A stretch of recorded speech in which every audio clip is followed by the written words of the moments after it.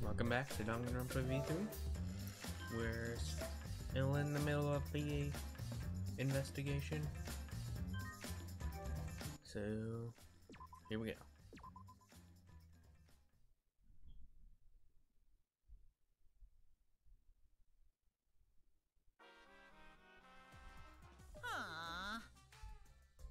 But I got no motivation at all, and Monofamily's period is late too. Father, why do you know Monofamily's cycle? And another thing. Never mind that. Perhaps this lack of motivation is due to a lack of hibernation. Yeah? Lack of hibernation? Yeah! I haven't been sleeping well lately, so I haven't really been able to hibernate. It's awful. What could be causing it? Ah! Is it because you have a lot on your mind? Huh? Is it because the graveyard shift pays a better hourly wage? Huh? Really? Is it because you don't want them to think you're just goofing around? Huh? Is it because you want to stay friends? Is it because you want to watch it in real time? Hmm? Oh. That stupid Mona, Kuma, and Cubs theaters are stupid. I only had one tissue left in the room. I was using some of yours. Monotaro! Pull yourself together! I feel like I'm forgetting someone important to me, but I just can't. My head hurts so much. I just can't remember. If you've forgotten, maybe that's for the best. From this point forward, let's start a new life for ourselves. After all, our baby is excited to meet his daddy, you know? Daddy? Wait, what? I'm gonna be a father?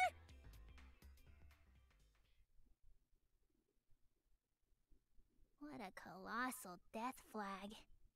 I'll be surprised if he doesn't die after that. More importantly, let's continue the conversation where we left off. We understand Mew plotted the murder, but we need to find out who killed her. And in order to figure that out, we need to understand Mew's actions. So let's discuss her murder scheme step by step. I know that's important, but hearing you lead the conversation really pisses me off. Let's see. Mew manipulated the virtual world to use it as part of her murder plan. Don't just ignore me and start anyway. If she had succeeded, she would have gone past the wall between the chapel and mansion. And then wham! Murdered me on the roof with the hammer. She would make the murder seem like it happened in the real world, and then pin it on Kaito. As for Miu's alibi in the real world, she could say she was locked into the virtual world. And in the virtual world, she could say she was near the chapel the entire time. She'd make an excuse about how she couldn't reach the mansion because of the fallen bridge.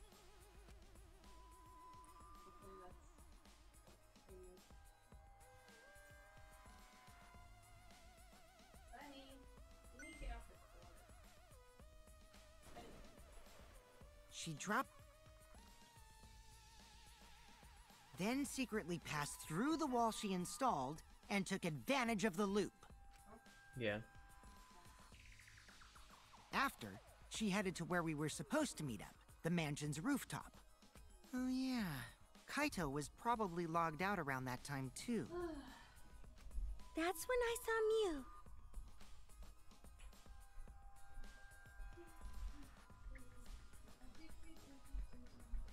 Problem is, because of her murder plans, we don't even know where she was killed.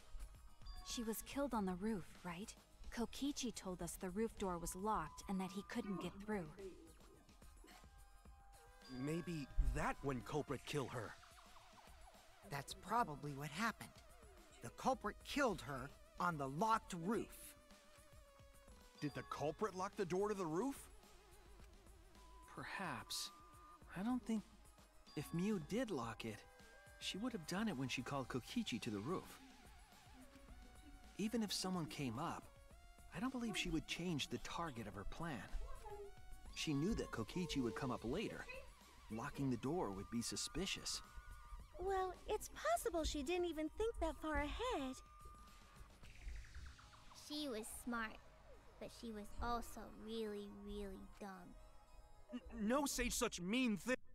Killing game bad, not Miu. Miu not bad person.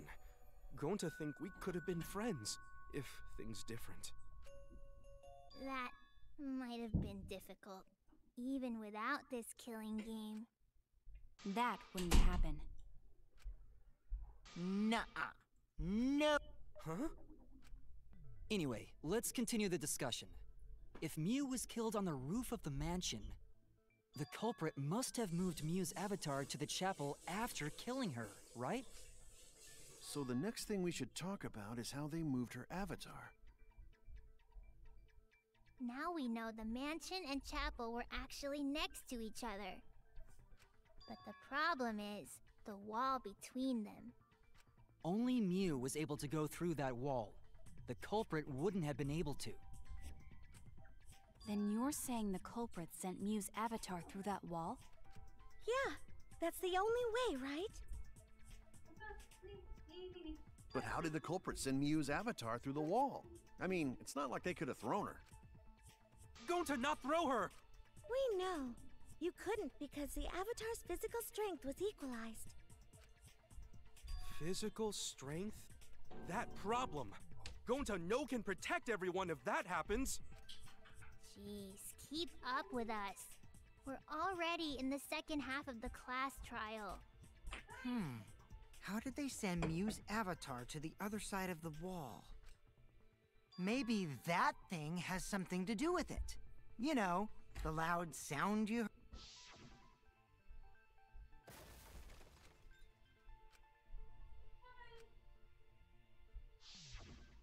Because of that sound, you guys went to the side of the chapel, right? That's when you found the dead Miu there, right? If so, then I think that sound and her avatar being by the chapel... Yes, there's no doubt in my mind that noise is related to this case. We need to figure out what that sound could have been. It might be the clue we need to solve this case. So what was it? It sounded like something slamming hard into something else. Stop saying that! So what were those two things it could be?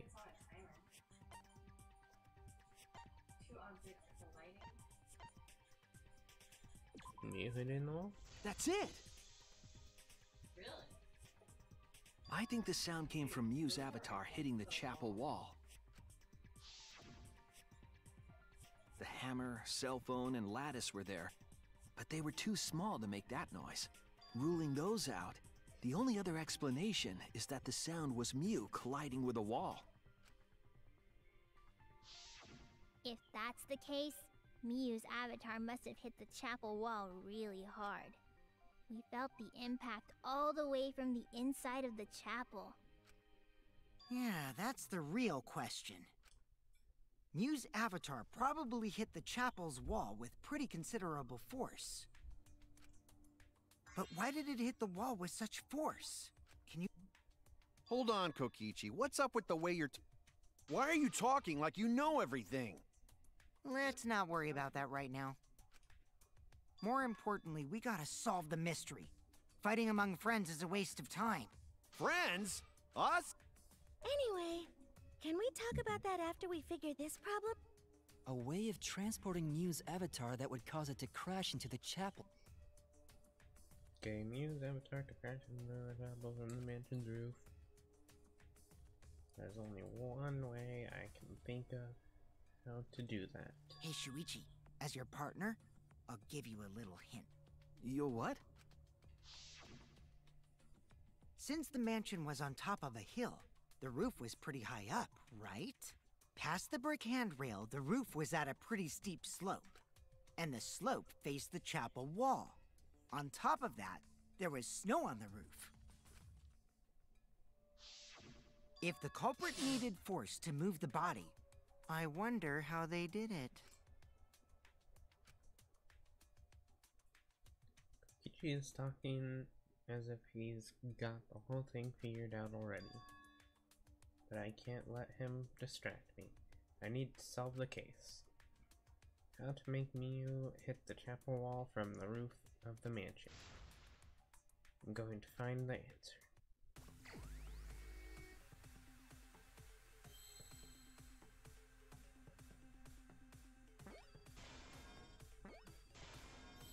Sled. Where's E? I need E. I need a vowel. Slide, maybe. Or slid with a D. I mean, slid, not sled. Okay, I don't know.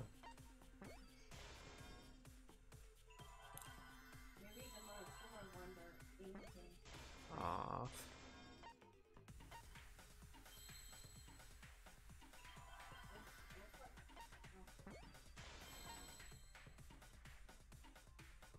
Roof.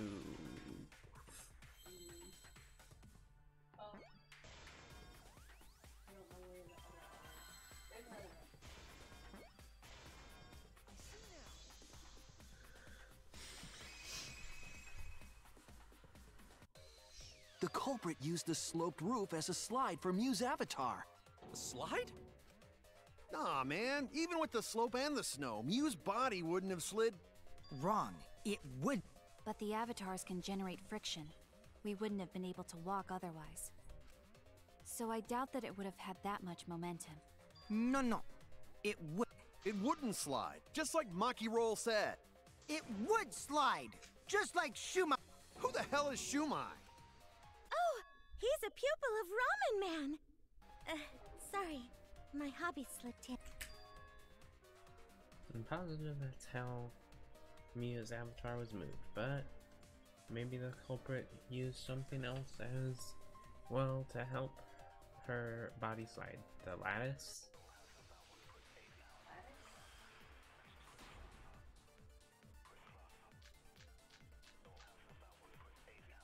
Even if her avatar slid off the roof, would it slide off that quickly? Well, duh, it would. If it made that much noise, it must have built up a lot of speed. Lots of snow piled up on roof. But not frozen solid, right? You'd still slide, though. In the real world, it might be difficult. But in the virtual world, perhaps not. That's not the issue. Sliding down snow is easy to do. You just need a sled or skis to cut the friction. There was nothing like Get around though. That's wrong! There was something. No, wait. There was something that could have been used to help slide Mew's body. Do you remember the lattice that was found by Mew's avatar? The culprit laid her on top of that, then used it as a sled on the roof.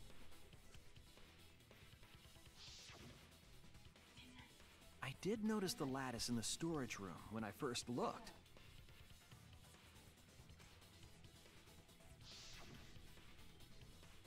But during the investigation, I saw that it was gone.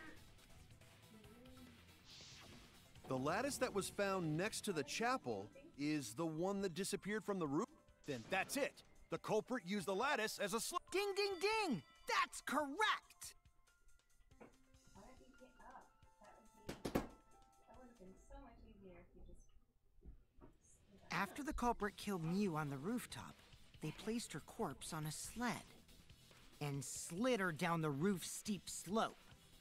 Who do you think did that? The sled picked up speed, flew off the roof, glided through the wall only objects could pass through, and hit the chapel. Gonta would be smart enough to actually do something like that. Do you think? What's his name? Also did it? I don't know. The impact made all of her belongings scatter, including the hammer and cell phone. Kokichi?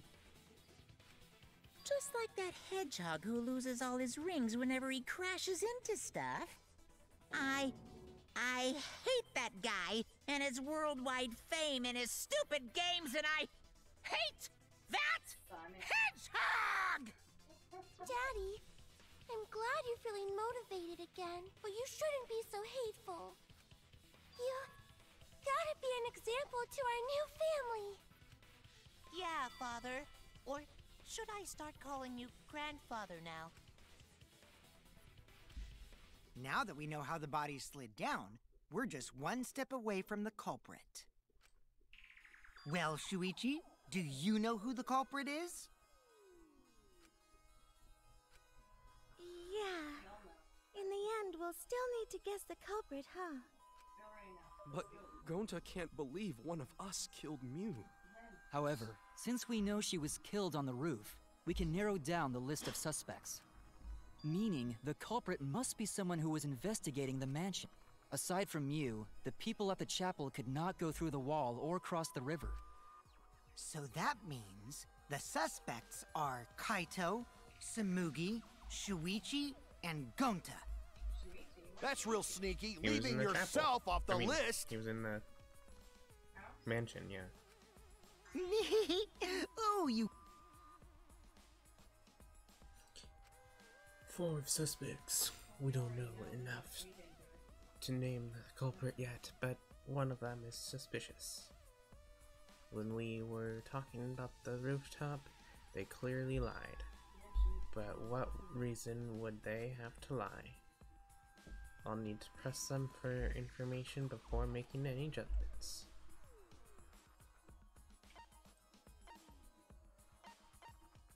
Well, who lied? Was it Kokichi that lied? Kaito? Something about the rooftop. Did he lie about the rooftop? I really don't remember. No, he didn't. Oh no! I don't even know what the line was. Something about the rooftop.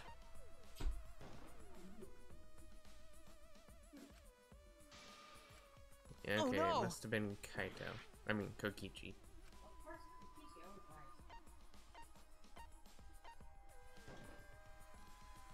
It's you! Biggest liar, though. Kokichi, there's something I need to know. What do you need to know? Why did you lie just now?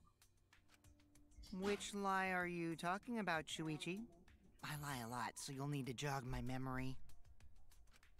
Fine. I'll expose your lie right now. I never went to the roof, not even for the meeting. It all began when you showed us the map. That's probably what happened. The culprit killed her on the locked roof. It was that testimony that bothered me.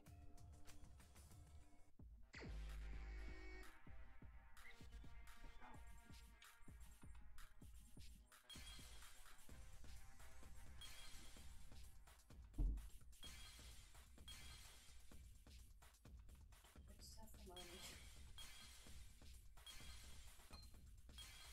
Oh, the locked room? Wait, how are you gonna get that? Or was it that one? Probably what happened. The culprit killed her on the locked roof? Oh, locked roof. Wait, the roof wasn't locked. Yeah, it was. Oh, really? They locked it. Locked it? They locked it. Oh, they locked it. Sorry. I don't know if that one was it. I don't know either. This one looks upside down.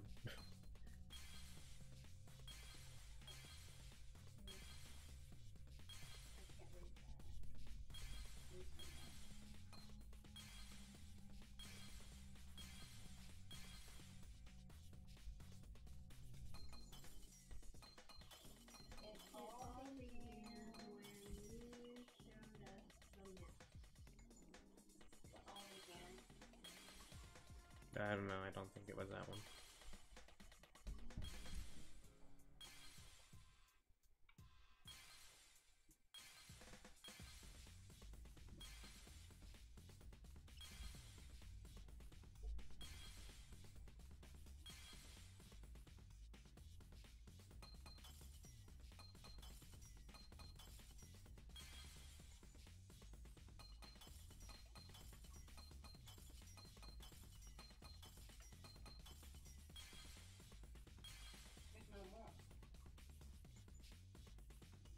I'm pretty sure it was this one. Oh, you have to actually take it. Yeah. Because for him to know that the... When you were explaining that the door to the roof was locked, you said... Yes, I never went to the roof. Not even with meeting. But later, you said...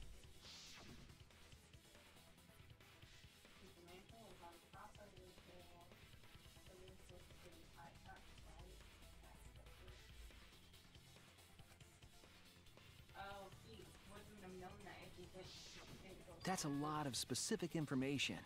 Stuff you wouldn't know if you hadn't been there.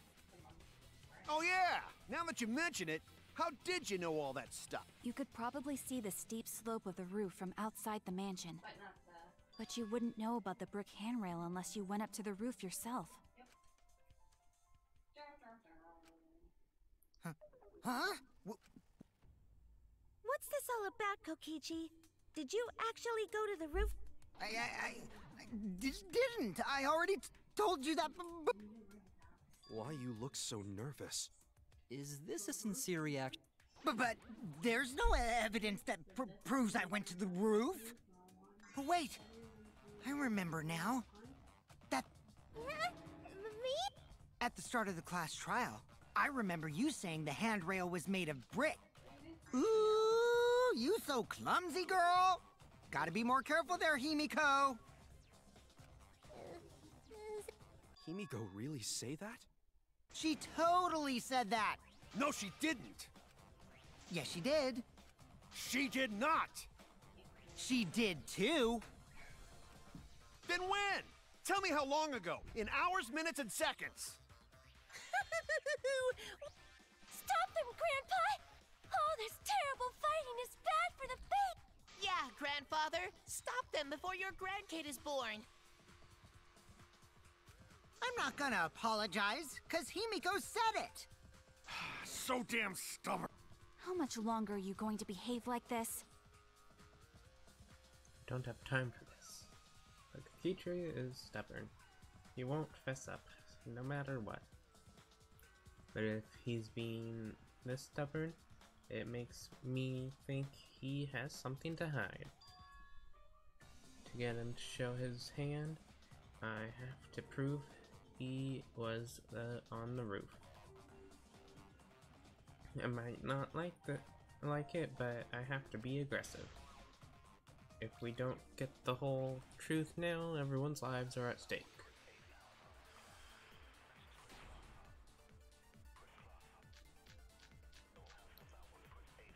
Kokichi in the I didn't go to the roof! I've had enough of your lies, man! I'm not lying! The rooftop door was locked and I couldn't open it! So what did Kokichi do?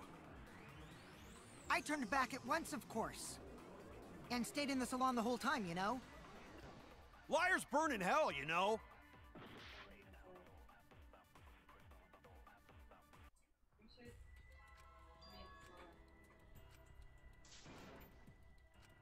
Is this... We can't let it in! Like you were on your last. Oh yeah, that was the last part, huh? Mm-hmm.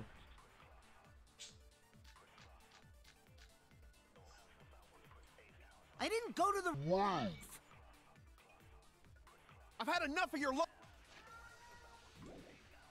lies, man! I'm not lying! The rooftop door was locked and I couldn't open it! So what did Kokichi do? I turned back at once, of course. And stayed in the salon the whole time, you know? I'll reveal the truth.